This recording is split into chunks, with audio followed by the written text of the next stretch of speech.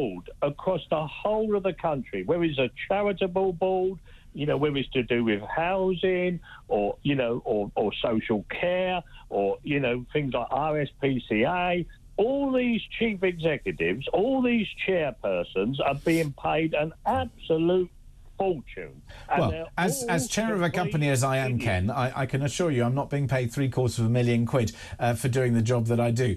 But I have to say I wouldn't mind it if I could get it. Well, I went on a governance of a school board, got the highest vote in this country, 98.9% of the vote to become a governor of a school that I saved. But that was all for nothing. I never got paid a penny. But we also make choices in life. So I'm a trustee of a national charity, as people know, and I bore them about. And indeed, I chair a tennis club, which is a not-for-profit organisation. It's a cask. We make our choices, Ken. There are some things that we do altruistically, and there are things that we do for payment or remuneration. Most people on most boards, charitable, bank boards, insurance company board, whatever, non-executives, whatever you want to describe them as, are all on a jolly, and we all pay for that jolly. I'm not sure necessarily that's fair. I think a lot of people actually do important jobs and are held to account. Ken, going to leave it there because otherwise I won't get a chance to talk to my studio guest, who's Anthony Tascal. He's a trainer, he's an author, and we'll come to his stories next here on Talk.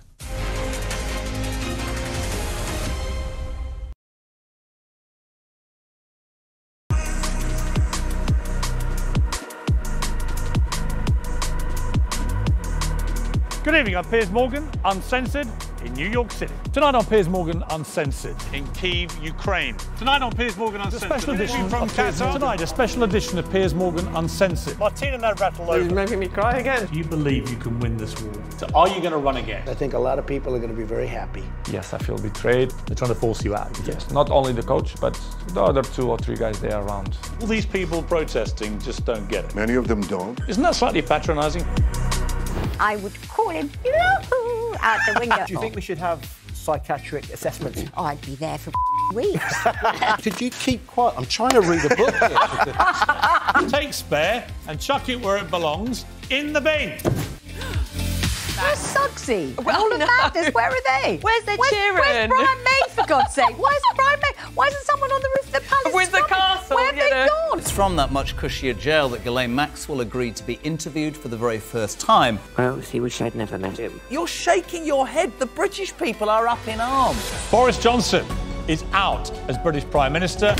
The Conservative Party can certainly win the next election. Can we? Yes, Labour are absolutely. 29 points ahead in the polls. Can we? This is the royal tea. Question is, did he say, yes, I have taken drugs, and they bent the rules to give him the visa, or lied on the visa application form and therefore got it?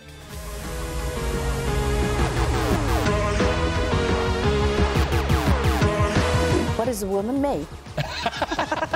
Yes! Let it roll. A woman is given to the man in marriage. Andrew, you're simply wrong. I've been a terrible liar. That's true. I mean, would you be prepared to say that? I've been a terrible liar. Are you sorry you said that? No. I don't think it matters. You should be. Absolutely not. You should be. Interview adjourned. Which is your favourite nickname that Trump's given you? Rhonda Sanctimonious or Meatball Ron? I seen you clown Tommy Fury, so please go easy on me, bro.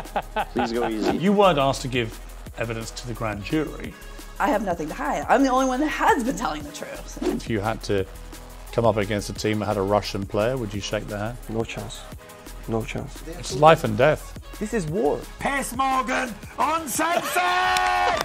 What went wrong? She said, well, I've only got 2 years. And I said, you'll have 2 months if you carry on like this. What's your response to him? The whole nation deserves to know what happened. You don't drink, never taken drugs. You're stinking rich.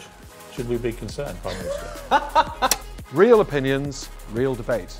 Is about you and your opinions. If you're thinking about it, We're talking about it. It's all about me. That was a joke.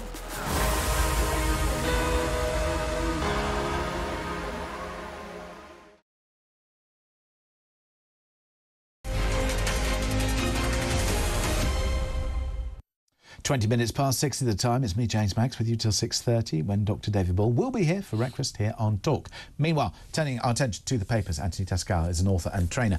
He joins me in the studio, and of course we've been going through not only the front pages but talking about the story du jour, which is overnight Dame Alison Rose has left a role with immediate effect as the £5 million a year chief executive of NatWest. We've been talking about whether NatWest, or what they need to do to restore confidence. Meanwhile, to the papers and elsewhere, look, the continued wildfires, the devastation that's taken place on certain islands, and also, I don't know, connections seem to be everywhere. Taz, listen, you've been travelling around Europe. It's pretty hot in places. Yeah, I just come back from Tuscany, and we were in Florence for 3 days at the beginning. How very North London of you. How very Muswell Hill of me, absolutely. And it was 37, 38 degrees, and even just walking around the town, going to the Pitti Palace and the Duomo, which obviously one does, it's almost unbearable. And we were lucky where we went. I mean, you say that, but I mean, very often the temperatures in Europe at this time of year will be at that level. I think what's different now is it's sustained. I mean, in Italy, because obviously they give everything an expression, they call it La Settimana Infernale, the week of hell. And I think even for them, they were finding that it just became all the sort of usual things. Listen, anywhere where the temperature goes above 35, it's going to be, you know, too hot to kind of do things. And we get that. What I find dispiriting about all of this conversation is that there's a very real human tragedy going on in all of these places where these fires burn. Every year we will see fires. We have done since forever, as far as I can remember. You know, that they happen in different places at different times. And I do understand what people are saying about the climate, but I genuinely wring my hands at some of the things we're being asked to do. Almost people's political agendas, which are driven by, you know, what they say about the climate. And I think the two are, to an extent, unconnected. Well, I think the climate scientists are saying this is one of the many manifestations of what's happening. Sure, these things I get that the climate is changing. Yeah, but it's the frequency and the intensity. I think those are the things that are beginning to become alarming. And I think being serious, because when I got back... But isn't that the problem, though, that people are using this to alarm others, as opposed to... What we really should be doing is making sensible decisions about, first of all, what we can do to cope. Because even if we did all the measures that some of these protesters want us to do, the effect probably wouldn't come in for 50 years. So there's a huge lag when it comes to weather, when it comes to climate. And there are uncontrollable elements that, frankly, even the scientists have no idea about. You know, they can't get the weather forecast right for next week, let alone looking into long-term trends, although they can perhaps extrapolate data. So I have problems when people start to look into the future anyway. So we should be looking into how to cope with it, number one. And number two, we could make action today that would make a substantial difference, which is to waste less. And we're not being asked to do that, but we are asked for traffic calming zones, ULEZ, more tax, paying for this, paying for that, lining other people's pockets and doing things that will make no difference. To me, it makes no sense. As you know, what's 20 minutes in, something like that? I haven't talked about behavioural economics, so I will now. As you know, behavioural economics is about trying to change behaviour, and I think you're absolutely right. We need to have a really systematic, joined-up strategy for behaviour change at individual, collective and societal level. And almost nothing seems to stick. Whether it's about alarming people, as you said, whether it's about saying individual people need to make small changes, whether it's about saying government needs to be doing something top-down. No one has joined all these dots together. They haven't, and they probably won't. Meanwhile, we must rattle through some other stories, otherwise we'll never get there. And I know that you want to talk about the company formerly known as Twitter. I do. Again, is this a mass? Is this a sort of committal by an individual who's bought a company of just, I don't know, mass destruction of the thing that they bought? I think so. I mean, I don't want to go into conspiracy. I don't know he's genuinely tried to do that. But for me, he's taken everything that worked about Twitter and pretty much destroyed it in terms of calling it X. So for a start, I mean, I've now got it, I think everyone has now, it's on the top left-hand corner. And one of the things I want to do is I want to click on it to try and close the page. So that doesn't work. And I think what he's trying to do is align it with, you know, his company, SpaceX. So he's trying to put, as it were, all of his X into one basket. Okay. So I think part of what he's destroyed for me is the fact that Twitter as a brand, it had a personality. You had the bird, you had tweets. It was all quite light and small and fun. And yes, it could do big things. Says a bit of hell, but other than that. Yeah, apart from that, that's what it's turned into. But I think this X thing, it's almost like sort of dark and 1930s. OK, so X exists. He's destroying value brand and all the rest of it. Yes. To my mind, though, Threads, even though it's there, have not capitalised on this to the extent that they don't have the functionality and they haven't come up with anything new or particularly... and they're not trying to grab news stories. I don't know why, having launched, Threads aren't doing more to either make people aware or to hold conversations or to make themselves relevant.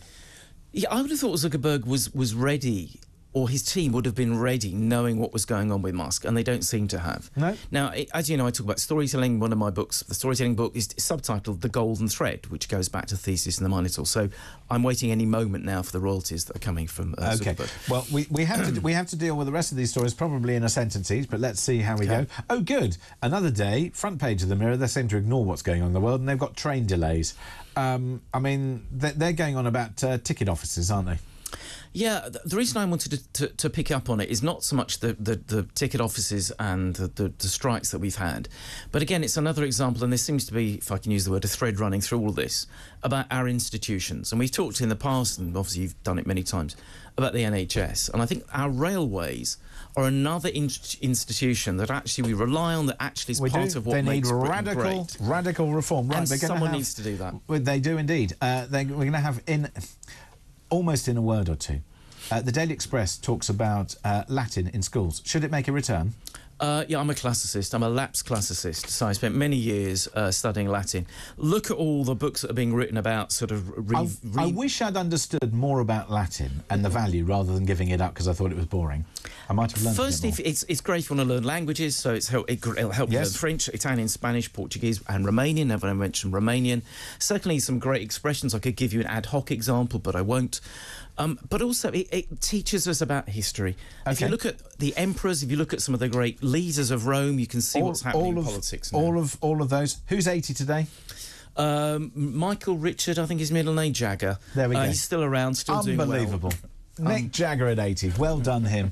And indeed, well done, Taz, for going through so many stories. Thank you very much indeed for that. If people want to find out more about you and the books that you've written, where do they go? I'm on LinkedIn as Taz Tazgall, and I'm at Tazwell Hill on Twitter. There we go. Anthony Tascal, author and trainer. Thank you so much for joining us this morning. Going through the papers here on Talk, where... For breakfast, you have a delicious Dr. David Bull. Very good morning. Good morning. A massa massa, mama samata samant. Very good. Thank you very much. Police. Can I just stay on for another half an hour until Latin? Latin. Very important, by the way, for medicine. Yes. It is. Lots of medicine, lots of law. And actually, I wish we'd been taught Latin. I didn't learn Latin at school, but it would have been very useful, as you say, as the root language of many other languages. I think that because it was always sold as a dead language, rather than necessarily being the foundation and building blocks of another, that's why it would have been more relevant. And I always found studying things that I didn't believe were relevant difficult to do. I agree with you, totally. So there we go, we're starting agreement. Bit of Latin etymology, quickly, 1 minute. Oh, yes. I love a bit of etymology. I'm obsessed with etymology, where words come from. So am I. People often say to me, what's your favourite bit of etymology that everyone uses but no one understands where it comes from? So hours, minutes and seconds. So hour is just Latin aura, meaning an hour. But minute, if you reduce an hour, you diminish an hour. So it's diminuta. It's an hour that's diminished. That's fantastic. And then if you diminish it a second time... Yes. Seconds. Secunda, for the second time. Secunda. There you go. Now, who doesn't find that fascinating? Every day is a school day. Get me back on. Right. Meanwhile, but the derivation of words generally is really interesting. I assume, however, on breakfast, we're not talking about that. No, I'm assuming that you're talking about the fact that all the newspaper front pages are wrong. Dame Alison Rose has gone. 5 million quid a year she's paid. Howard Davies, £750,000 a year to be chair of a company that 12 hours ago he was saying everything is staying. Full confidence. Which obviously means she's leaving. Before I went to bed last night, I tweeted her position is untenable, and it looks like I was right, obviously. I said that last week. Yeah, well, they have full confidence in her, and then I woke up this morning, and obviously that broke, I think, at 1:45 this morning, saying she's out. But the question is, and Nigel Farage has gone very much on the offensive, saying, actually, the others need to go as well. Correct. Just in terms of, and also in terms of corporate governance, you don't sit there and have a conversation with a BBC journalist saying various people bank with us, number one. Yes. Secondly, you do not discuss their financial position. And nor do you lie. nor do you lie. And the other point she is... did lie, because actually those criteria are soft. Yes, they're soft, but then the other point is, why are all the people at Coots still in their jobs? Well, it's a very good question, isn't it? And the thing is that this is a very... And why are we as shareholders, 39% of the company is owned by the state? Well, that's the other point. 39% of it is owned by us, and therefore they have a duty to us. And obviously the Treasury and the government lent very heavily on NatWest, and rightly so. And this is not going away, is it? No, it's not going away. And we're also talking about Jeremy Hunt, because he's... there's one of the papers this morning, I think it's the Telegraph, or the Times, says that actually businesses need to put more back in, and essentially saying that the profits they're making, and he's got a point in terms of actually they're making vast profits and they need to reduce their prices when the wholesale cost comes down. But this is the Chancellor who presided over the highest tax burden in 40 years. And so the tax system is not fit for purpose, because it's not capturing those profits. Exactly right. Also, we're look talking in the about mirror, Mr. Hunt. The UK, the second slowest growth in the G7. It has been revised upwards, but also what's happening to interest rates. Many people saying they're going up 3 more times. We'll talk about the Windsor frame doesn't work, which is what I've been saying for a very long time. And also we're talking about the Wagner Group. We've talked about all these things for too long. So many things coming up in breakfast. That's next with Dr. David Bull here on Talk. I'm back tonight at 9 and tomorrow from 5.